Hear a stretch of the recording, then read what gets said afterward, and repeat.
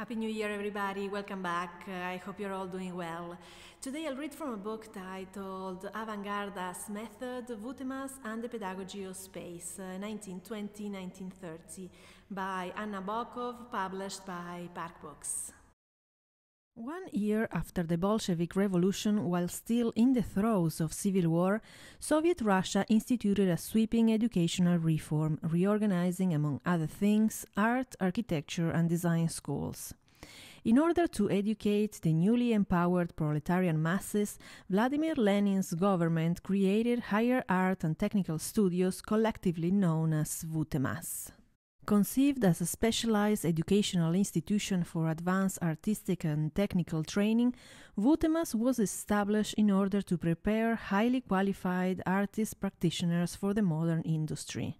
The new school combined 8 departments: painting, sculpture, architecture, woodworking, metalworking, ceramics, graphics, and textiles.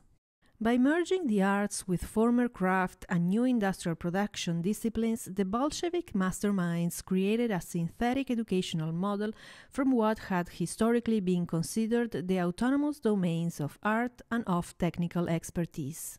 From its establishment, the interdisciplinary school was to bring together academic and avant-garde approaches in order to grant fair representation to various artistic visions of the time. Vkhutemas offered free education and accepted students from underprivileged backgrounds, many of whom lacked artistic talent or academic standing and were often without secondary education. While similar to the staatliche Bauhaus in its communistic spirit, Vkhutemas was over 10 times larger than its German counterpart in terms of the student body. With an enrollment of more than 2,000 students, it was an unprecedented modern undertaking, rivaled only by the École des Beaux-Arts in Paris, which counted well over 1,000 students in the 1920s. The deep crisis following World War I brought Russia and Germany closer together. The two became close allies not only in economic and political spheres, but also in the sphere of culture. Subsequent revolutionary events were welcomed by the progressive intellectual elites in both countries. Organized by like-minded leftist individuals, Vkhutemas and the Bauhaus were fundamentally aligned in their conception to bring about radical change. Both schools had chosen architecture and industrial design as their focus, fields that were rather inert and conservative compared with painting, poetry, and music, albeit with different emphasis. While at the Bauhaus, architecture was initially seen as the culmination of all the disciplines of practical art, at Vkhutemas it was conceived as an equal component within the overall curriculum, along with the fine arts and production design. The story of Vkhutemas begins with the Soviet educational reform of 1918 and the foundation of its precursor, the Free State Art Studios, followed by a Sovnarkom decree that established Vkhutemas in the fall of 1920. It ends with the school's abrupt shutdown by Stalin's government in 1930. While this book focuses primarily on the single decade of the school's existence, it does consider a wider time frame, starting with the turmoil of World War I and the Russian Revolution and concluding in the mid-1930s with Stalinism and the emergence of Soviet realism, the official style of Soviet culture, signaled by the competition for the design of the Palace of the Soviets. In this way, it is possible to assess the long-term impact of Vkhutemas once the avant-garde was effectively sidelined, and to speculate about its lasting relevance. The current state of knowledge on Vkhutemas remains limited and at times inaccurate, limited due to a dearth of published sources, the language barrier, and the political confrontation between the West and the Soviet Union, which lasted for decades. The few resources that are available are not easy to interpret. Like the enigmatic down poetry of the Russian Cuban futurist, the language of Soviet rationalists and constructivists is difficult to understand, often being camouflaged in proto-communist rhetoric due to the ideological pressure of the state. Thus, part of this project lies in deciphering and analyzing key texts and images by the avant-garde protagonists who happen to be teaching at Vkhutemas. The canonized history of modernism would benefit immensely from paying closer attention to the historical role of the school, which to this day has been relegated to a footnote, especially when compared with the attention accorded to the Bauhaus. Despite its limited legacy today, Vkhutemas was by no means unknown at the time. The most prominent event that put it on the international stage was the 1925 Exposition Internationale des Arts Décoratifs et Industriels Modernes in Paris. Its student projects received the Grand Prix, a testament to a pedagogy that was then barely 5 years old. This book is grounded in the works and texts of the Vkhutemas faculty and students. It examines the interdisciplinary institution through the lens of a statewide campaign for accessible mass education, which offer unprecedented opportunities to formerly marginalized groups. The central objective is to analyze the qualities of a new type of school that were formative for and contributed to the development of this ambitious social and artistic agenda, by tracing its historical origins, theoretical foundations, and pedagogical methods. Above all, its principal focus falls on the teaching and practice of those educators who personified this mission. A central protagonist, therefore, is architect Nikolai Ladovsky. He is closely followed by two other Vkhutemas professors, Alexander Rodchenko, whose creative and pedagogical approaches were developed in tandem with Ladovsky starting in 1919, and by Lisinski, who was Ladovsky's colleague in the mid-1920s. A key member of the Vkhutemas faculty and a progenitor of the Soviet architectural avant-garde, Ladovsky remains a largely elusive figure. Notwithstanding his immense contribution to the discipline, he is one of the least recognized among his contemporaries. Arguably, his greatest achievement lay in architectural pedagogy and in developing a new model of collaborative practice. As one of the major figures of Vkhutemas, Ladovsky harnessed the immense creative energy of the post-revolutionary period. Indeed, one could say that his progressive teaching methods and his systematically constructed pedagogy served as an icebreaker for modern architecture. The challenge of educating the masses while simultaneously coming up with a new way of thinking about the discipline of architecture itself required a coherent theory and a well-designed program in which every exercise strategically prepared its participants for the next. The artistic training of hundreds of students, many of whom came from peasant and working-class backgrounds and often lacked secondary education, was a monumental undertaking in itself. Yet, its larger significance was in developing an educational and research model capable of conceiving a totalizing vision as a key building block for the new classless society. Together with his colleagues, architect Vladimir Krinsky and Nikolai Dokhuchev, Ladovsky developed a design discipline called space. Referred to as architectural propedeutics by the Soviet scholars, this was a system of core exercises developed to provide foundational training in art and architecture to hundreds of students. The key aspects of Ladovsky's rationalist doctrine, developed as part of his space course, encompass the so-called objective or psychoanalytical method.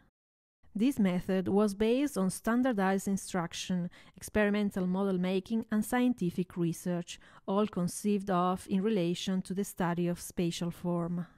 For Ladovsky, form was not exhausted by the productivist notion of function or structure, as it was for his constructivist contemporaries, many of whom also taught at the school. Nor was it founded on the functionalist approach best articulated by his Western European contemporaries Le Corbusier and Walter Gropius, who looked at architecture through the criteria of economy, as simply a matter of technique, and treated buildings as machines equivalent to the range of mass production objects. Instead, for Ladovsky, architecture was first and foremost a spatial form, grounded in the objective laws and universal properties. The criteria for articulating these properties or elements lay in what he called the utmost human need, that of orientation in space. Ladovsky's tenets must be considered through the lens of the period's discourse on aesthetics and psychophysiological sciences. The concept of what he called ratio architecture was founded on the idea of a dual rationality, based not only on conventionally understood economy of materials, but also on economy of psychic energy. Ladovsky's space course offered one of the earliest alternatives to the traditional form of architectural training, the classical academic atelier and its system of apprenticeship under a master. Instead of copying the masters and later practice under the master, the new approach introduced a propedeutic training based on systematic instructions and advanced training based on comradely competition and collective work. Originally developed for architects, space quickly became mandatory for all Vkhutemas students, regardless of their future specialization. By 1923, it had entered the school's core curriculum alongside 3 other parallel courses: volume, color, and Rodchenko's graphics. This foundational quartet was organized under the aegis of a special administrative unit called the Core Division. In 1925, the Vkhutemas Core Division counted close to 500 students. Studio instruction, the key practice of mass education, was structured by developing a sequence of standardized tasks. Step-by-step algorithmic operations were designed to guide the students through a set of formal exercises, starting with the most basic assignments. Given a rectangular prism of certain proportions, for example, students were asked to express and counteract a mechanical force such as gravity, thereby engaging both their creative intuition and their analytical skills. This highly constrained system with no preconceived result was reinforced by the process of collective production. The implementation of this historic effort to standardize the foundations of design methodology are reflected in the transformation of these assignments over several major periods of the school's evolution. Ladovsky's at times esoteric ideas about form and space and their integration into the curriculum resulted in experimental teaching methods that largely reshaped design education from an elitist academic practice into one accessible to many. Yet, his pedagogical challenge lay not only in training large groups of students, but also in leveraging their diversity. As a result, education and experiment were closely intertwined at Vkhutemas and supported by the psychotechnical laboratory. Ladovsky first mentioned the need to set up such a laboratory in 1921 at the Institute of Artistic Culture, but was not able to realize it until 1927. In this laboratory, he and his colleagues tested the professional prowess of students and in particular their aptitude for spatial assessment, which they deem essential to potential architects. Their goal was to develop objective criteria for a theory of architectural science. Although these experiments were short-lived and limited in scope, the rationalists managed to establish a fundamental reciprocity between design pedagogy and scientific research. The mandate for standardized, universally accessible education was framed within the larger nationwide project of the industrialization of the Soviet economy and the grounding of everything, from artistic to labor practices, in science.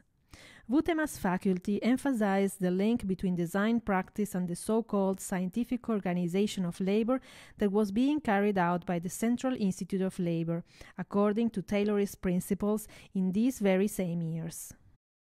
Continuous feedback between the educational process, research and tests performed at various scientific research laboratories at Vkhutemas ensured constant innovation in design and led to an enormous leap in the development of modern space and form.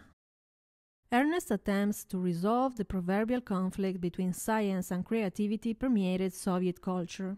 Indeed, Vkhutemas faculty sought to resolve the problem of individual creativity in a scientific manner by applying the conceptual apparatus of aesthetic theory, experimental psychology, theoretical physics, and even mathematics to problems of art and architecture.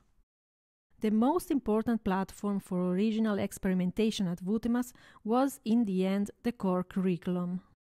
One of its main contributions was the introduction of a study model as both a design tool and didactic device. While model making had long been an integral part of the design process, it had traditionally been based on existing designs.